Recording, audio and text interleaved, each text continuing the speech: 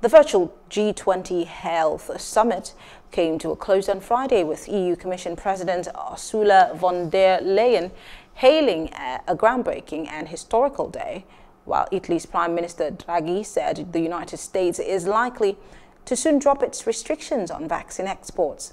Rich nation leaders and big drug makers promised to do more to bridge the sterling divide in fighting COVID-19, with an increased flow of badly needed vaccines for poorer regions.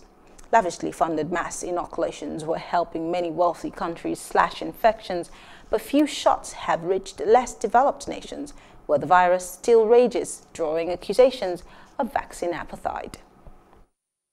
For the very first time, there is the admittance that climate change, loss of biodiversity and human activity expanding into wildlife is one of the breeding grounds or the forces that brings forward those pandemics. We have discovered that the complete openness of boundaries is essential to provide, to produce vaccines, to produce them, as you can see from the pledges, in huge quantities, and to make sure they're going to be distributed to everybody.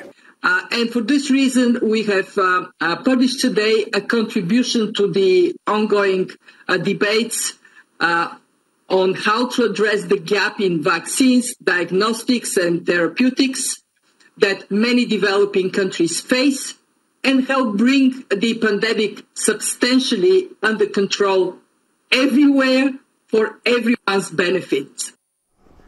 Hello. Hope you enjoyed the news. Please do subscribe to our YouTube channel and don't forget to hit the notification button so you get notified about fresh news updates.